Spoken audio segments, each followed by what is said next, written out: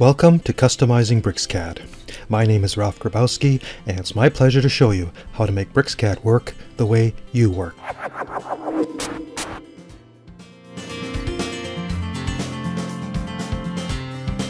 This is customizing menus for beginners, and we're going to have another video after this for more advanced users. But let me start off with a little bit of a tour of the menu system.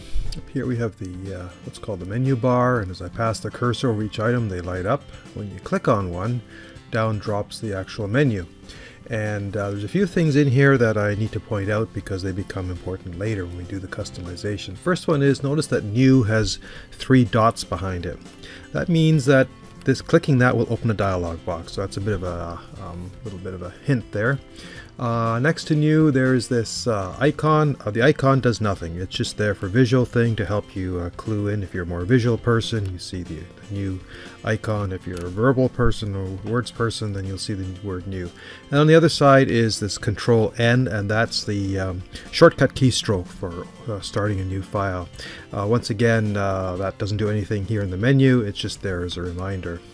One other thing to show you is that some of these items have a little arrow next to them. That means they open a submenu, and the submenu contains then additional items that relate to the same topic. In this case, Shampoo, opening a file, downloading a file, and so on. These submenus can have further submenus as well. Like many other areas of BrisCAD, you customize menus through the Customize dialog box. Let's bring this up now and take a look at the Menu tab. Make sure you've clicked that so you can follow along. And here you go, and you see the names of the different items on the menu bar. You've got File, Edit, View, just like File, Edit, View over here. Now within each one, you click with this plus sign and you see what's inside the actual menu, and there's that new command and new wizard, new sheet set, and so on. Notice that there's the 3 dots, and it's the second plus sign is those submenus. So here's those submenus we saw earlier.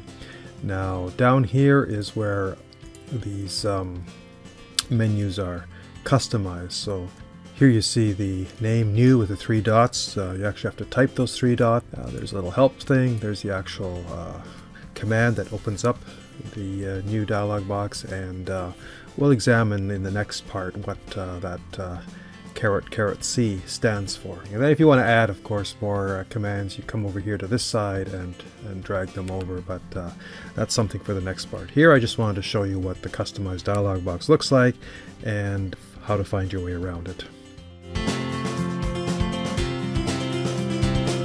Now, the official way to create new menus is not to touch any of these existing ones, but to work with a new partial menu file. I'm going to go up here to File in the Customize dialog box, click on it, and then Create New Partial CUI File. That lets us put all our customization in there without affecting the official menus. So I'm going to click on here, and it's asking me for a name. Let's call it My New Menu. The name really doesn't matter. And down here you can see the new partial file is displayed by BrisCAD.